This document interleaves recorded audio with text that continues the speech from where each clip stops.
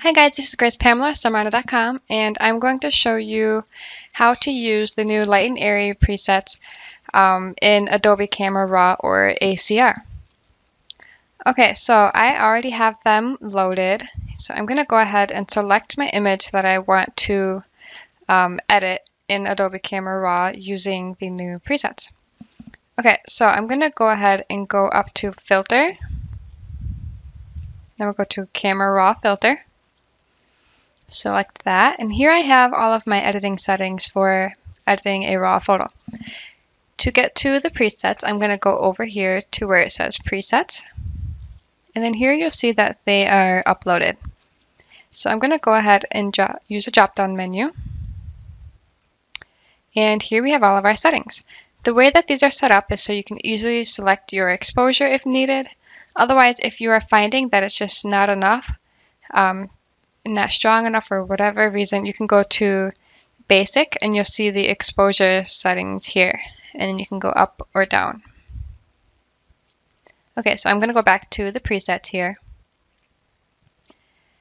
and here are the base presets that you can use. You can go down and find which one works best for you, and don't forget also each one is customizable completely using the other settings as well as the settings down here that I'll show you.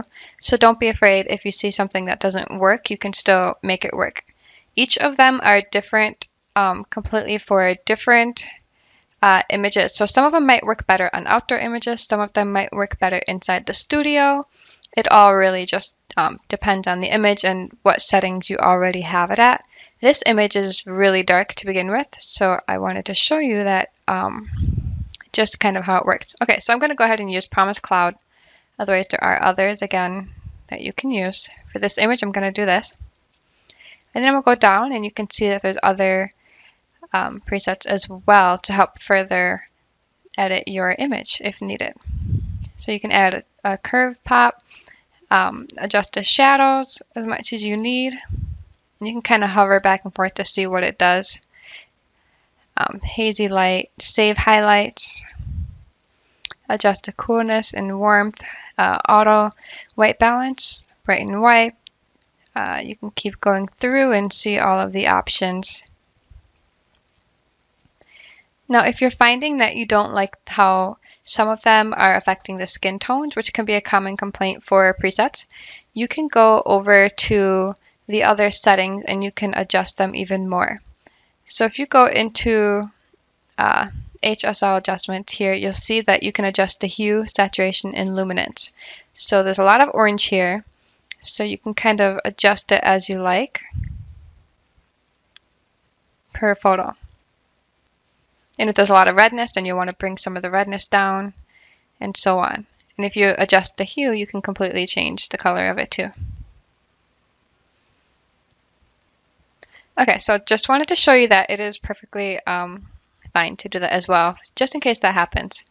But I wanted to show you so you have the capabilities of changing it just in case. Okay, and then you also have all these add-ons as well. So you can add grain, sharpness, make it smooth for a fine art look, and all of that fun stuff. So I wanted to show you how to do that. Another thing that I wanted to show you that you can do is once you have your image set kind of how you like it, if you want more of an impact, now this image isn't the greatest example for that, but I'll show you anyways for different images. But if you want a greater impact, you can go ahead and select Open, and it will open your image the way that you edited it. But if you want to, you can also go to Filter and Camera Raw Filter, and you can add on more presets or mix and match them as well. That's something that I kind of like to do when applying them, and you can kind of play with it. So I kind of like this one, but the skin is still a little too orange.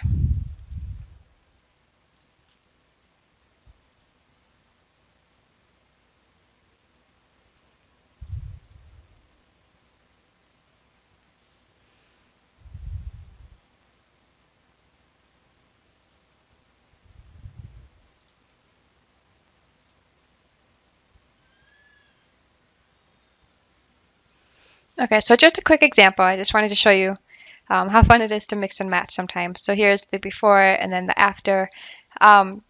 again, this isn't the greatest image. It's not really that big of a difference, but other images that I've done, I definitely love how that looks. So I think I pretty much covered everything on how to use the Light Airy presets. They are compatible with Lightroom as well as Adobe Camera Raw. If you are wanting to use these in Lightroom, we do have a tutorial that's separate to show you how to do that in both Lightroom Classic CC and Cloud CC. So be sure to watch those if you want to edit them in Lightroom as well. And if you have any questions further on how to edit using the Adobe Camera Raw presets, let me know anytime at support@summerana.com. Thank you guys so much for watching. Bye!